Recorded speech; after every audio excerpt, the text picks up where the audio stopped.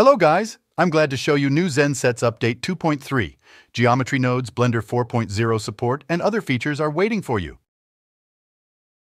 Blender 3.6 is the last version where face maps are supported, and they are removed in Blender 4.0 with their values automatically converted into integer attribute. So Zen Sets 2.3 is a lifesaver for your face maps with the new option that allows to import integer attributes. Procedure of import is very simple, and the only thing you need to do is to set -1 for unassigned values as it was previously in face maps property. If it is important for you to keep the face maps names, you need to open Model in Blender 3.6.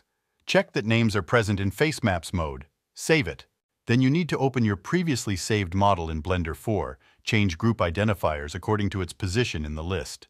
The only thing you will need to do additionally is to set 0 values to the first group in the list because of difference of 0 value in Zen Sets. There is an option also to import Boolean attributes into sets groups. You only need to select attribute name in the list and import it. Long time it was a problem how to convert sculpt face sets to vertex groups, how to assign materials or UV maps to them in edit mode. And now you can convert it in one click using Import Sculpt Face Sets menu.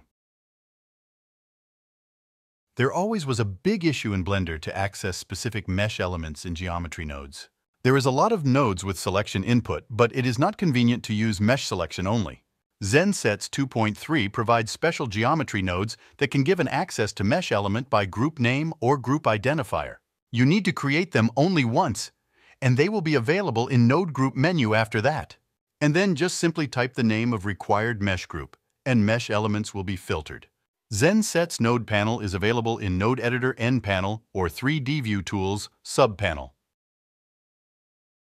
Faces Color ID is a very often task, and it can be easily solved with Value to Color node. Every group has its unique integer identifier.